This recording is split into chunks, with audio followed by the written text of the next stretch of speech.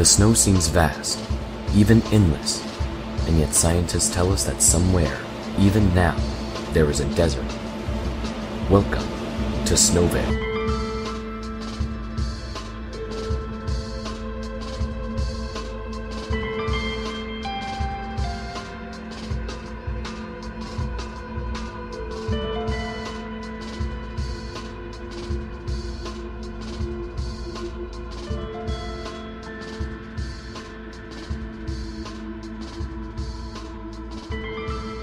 Today, in a tragic, unscheduled accident, a plane crashed after entering the airspace over Snowvale.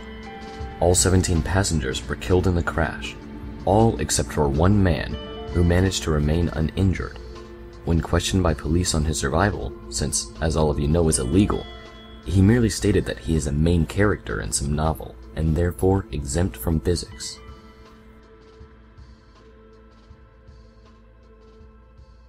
Breaking news.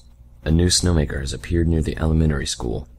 It's about 10 feet taller than the other snowmaker that appeared last week, and has remained behind the post office ever since. No one has claimed responsibility for the snowmaker, or the other one for that matter. The only good news is that so far, it doesn't seem to be making any snow at the moment. Scientists are now saying that studies that show our reality make less sense than originally thought. Now, this isn't to say that reality ever did make sense. I mean, how do wires always manage to get tangled up when not moving? What's up with that? But scientists say the study shows that the entire story that contains our existence, our reality itself, has so many plot holes and continuality errors in it that the ratings are starting to go down from the celestial beings who review these stories, and our writer should consider getting a new editor, since the current one obviously isn't doing their job. More on that snowmaker that appeared outside the school. The snowmaker has started to make snow. The snow produced does not seem overly threatening, but it is quite inconvenient. The school has been completely engulfed by snow. Police don't seem to be doing anything about this yet, but I'm told that small groups of children are starting to gather around the snowmaker and dare each other to lick it. City Council would like to remind all parents about what happened last time someone licked a snowmaker, but not to directly state what happened. But you all remember what happened. You know, while we're on the topic of snow, I think this would be a great time to talk about snow safety. Snow is a very dangerous thing, so let's just refresh our memories about the basics. You are not to eat the yellow snow. Yellow snow is highly sulfuric and emits small amounts of radiation. If you see yellow snow, contact police immediately. White snow. This type of snow is known to cling to bodies and leach out all heat. It's very pesky to get rid of, and if let into your home, can cause an infestation. Make sure to wear anti-snow units when outdoors at all times to help reduce your risk. Red snow. Red snow usually smells faintly of cherry, and if it doesn't smell faintly of cherry, run. Run away as fast as you can. Green snow. No one quite knows what the snow does, as all scientists that have tried to study it suddenly started glowing, and then decided to move to the Bahamas. Proper knowledge of these types of snow is key to a healthy lifestyle and increases your survival rate in Snowvale by a whopping 5%. And now, a word from our sponsor. Someday you will die, and your existence will be forgotten. Your place will be taken by another who will also die, and their place filled. All you are, and will be, and have been will cease to matter. You're going to die anyway, so why not pick up a coffin today? It's always better to be prepared, and you get $5 off for every dead body you bring in, today only. So visit the coffin shop today, or else. This is a reminder that this Saturday will be our second annual Breathing Day, where citizens are encouraged to breathe outside for short amounts of time. This was a last-minute decision to continue with it by the City Council, despite last year's Breathing Day horrible results. I am to remind everyone that you are not to breathe in for more than 4 minutes at a time. It is very rude and also concerns doctors.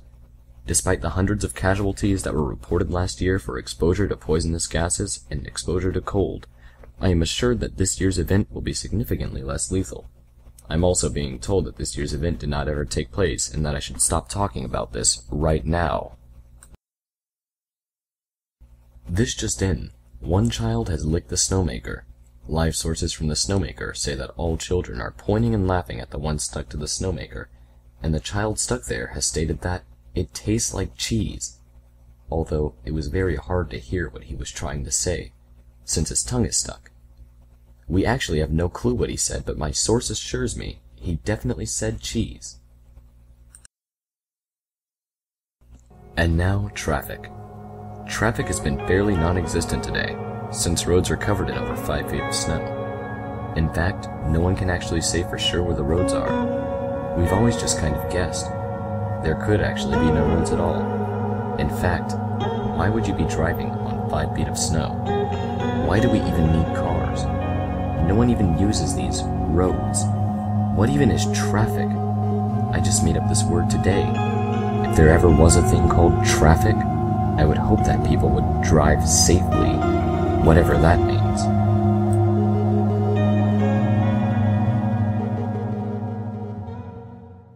And now, the weather.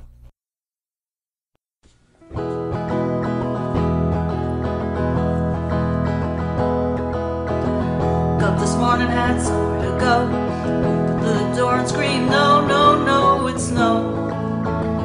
Please say it isn't so. 'Cause in case you didn't know, I hate the friggin' snow. Shoveled all day, my whole body's in pain. The very next morning it was back again. No, no, no, no. Feel like an Eskimo. Just letting you know, I hate the friggin' snow. Don't like driving when the ground is white. A slipping and a sliding sure gives me a fright. Stuck inside my house, it's such a bummer. Gonna sell my car and buy me a Hummer. So come on, Lord, and give me a break. Gonna lose my mind if I see another flake. Oh no, no, no. All the snow has gotta go. 'Cause in case you didn't know, I hate the friggin' snow. So listen, Lord, if you really love me, you'll send spring early in February.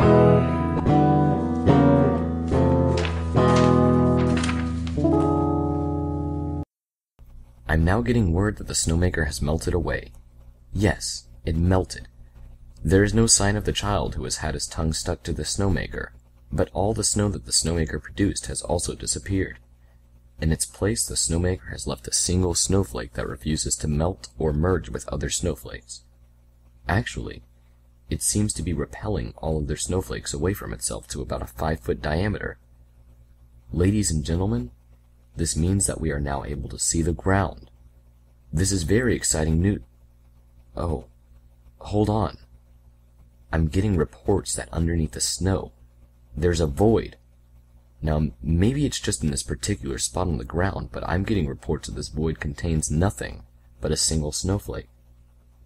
The school has decided to place a glass dome around this area to preserve this amazing piece of our town's history, and so the children will stop trying to jump into the void. City Council would like to remind everyone that due to recent events, the following things will be deemed illegal: boiling pots of acid, organic tomatoes, wearing more than 3 human skin suits at one time, exercise of any kind, acknowledging the existence of cats, poetry, excess blinking, and free will. We apologize for any inconvenience. Anyone caught breaking any of these new rules will be threatened profusely.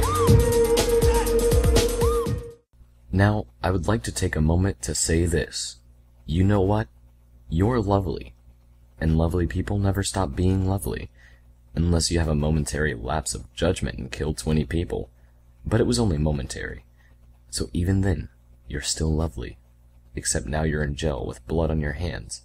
But it's all good, because you're lovely. Well, that's all the oxygen station management is willing to supply me with today. So if you have not already frozen to death while listening to this broadcast, then I congratulate you on once again beating the very unlikely odd of continuous existence.